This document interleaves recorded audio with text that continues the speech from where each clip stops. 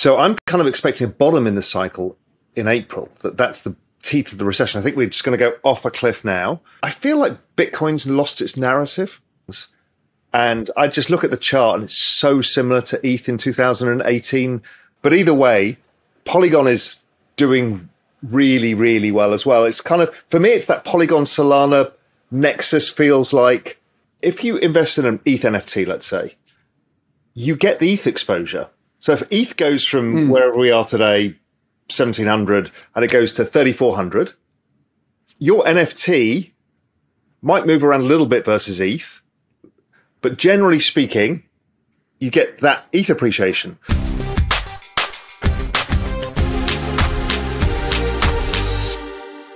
You can see it all over Twitter, is everybody's so bruised from a bear market that everyone's like, well, I don't know, I don't trust it. You know, it's going to come back in my face as soon as I get hopeful. So I'm kind of expecting a bottom in the cycle in April. That's the teeth of the recession. I think we're just going to go off a cliff now. But I think the market has priced this. You know, it kind of knows the recession. I mean, everybody knows there's a recession. I mean, okay, if liquidity does change, how does this play out? And I looked at previous times, and it depends. I mean, ETH is very closely following Bitcoin 2013. If that's the case now, then we could get a bigger spike and then a correction.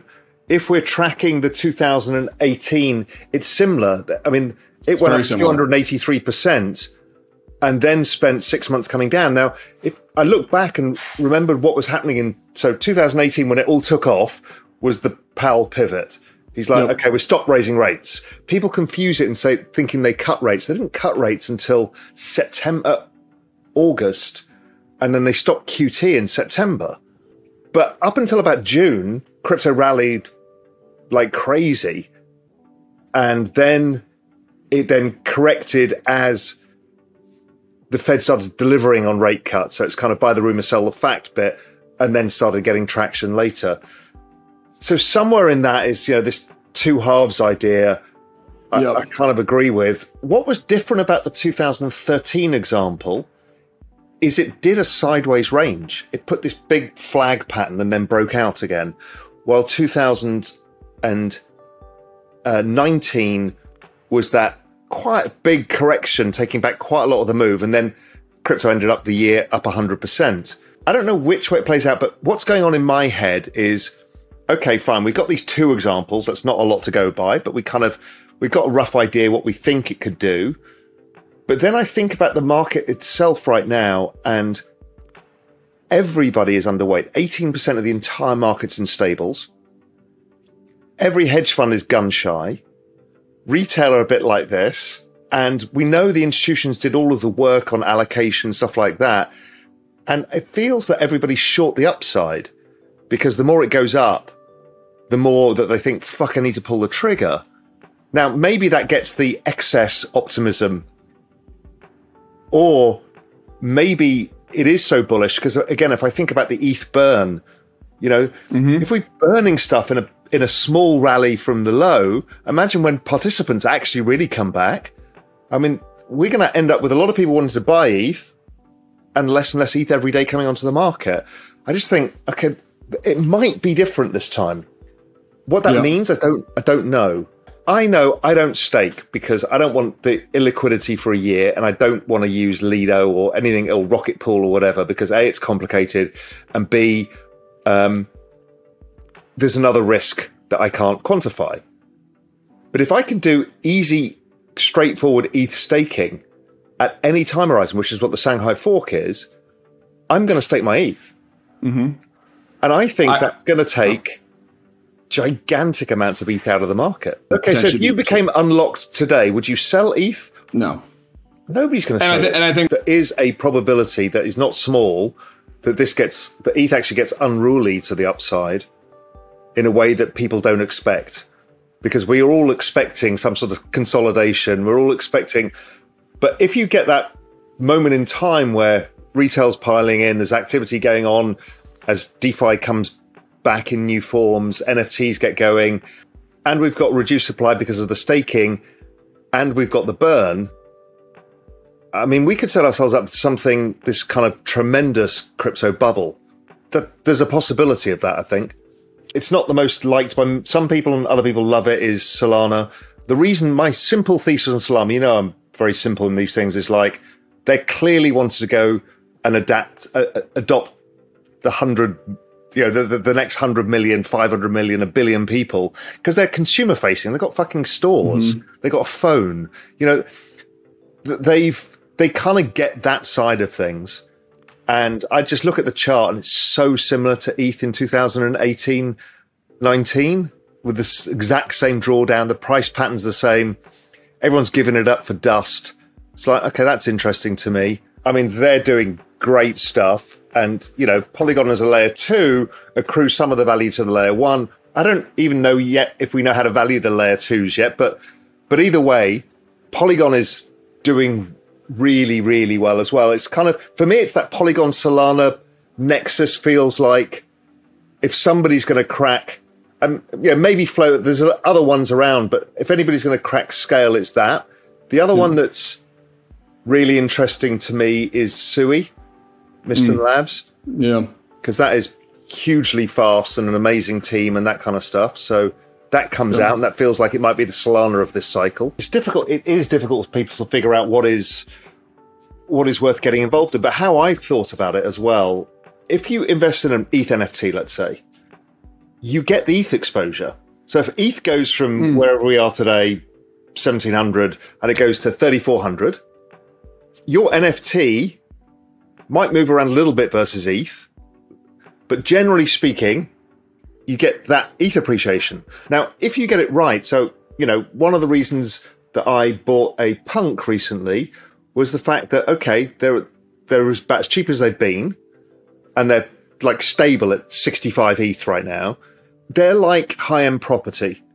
So as the market goes up, they tend to outperform because people want to show off and they want to invest their ETH and they want to buy these things. So they tend to be a call option on the bull market. I still get the ETH exposure, but if I'm right and Punk's triple, which would go back to the high, then I get the ETH exposure tripled. And people don't understand this, which is why some of those grails, some of those art ones are potentially really good investments, because what's the downside of a Punk in ETH terms? 30%? What's the upside? 300%? That's a 10 for 1 on an asset that's already going up potentially 10 for 1 as well. 6529's meme cards have gone from virtually nothing to, you know, 2 ETH. It's like, oh my God, these 10x's or more. Has anybody tokenized stuff like an ape yet? Because, you know, because with a scarce asset, you can't fractionalize the price, right? I can't buy a fraction of an ETH, but I can buy a fraction of an ape. I can buy a fraction of an ETH. So that's very egalitarian, because everybody can put 10% of their assets in regardless of how much money you've got. But with a Punk, you can't. Have people done that kind of stuff yet? So you can democratize access to even the rare assets in digital world? Because if not, it's kind of, we're still not doing our job properly. I feel like Bitcoin's lost its narrative.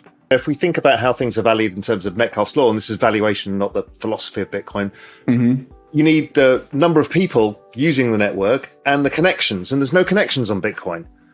Yes, we've got the Lightning layer that batches transactions, but there's nothing else being built on it in the same way. So by definition, it can't do as well. The other thing is that if you're an asset allocator, and given the choice of ETH versus Bitcoin and the green narrative stuff, you're always going to take ETH because it yields. Yep. You get a 5% real yield after supply, and you've got the access, you know, you're betting on the technology being adopted. Why would you not? So, yeah, I just feel like Bitcoin's floundering, and it's actually getting narrower in its focus. And the network protectors have generally won out in Bitcoin's case all the time. So the people who don't want change have generally won out. And again, maybe in the long game that works, but, you know, in the next phase, I just don't see it working as well. I just don't think it's going to attract your uncle to invest in Bitcoin next time around. You know, he'll end up probably buying or getting an NFT, which is attached to ETH, without even knowing about that he's got ETH exposure. You know, it's going to be very interesting. You usually get an innovation bubble, then you get all the failures and stuff doesn't work.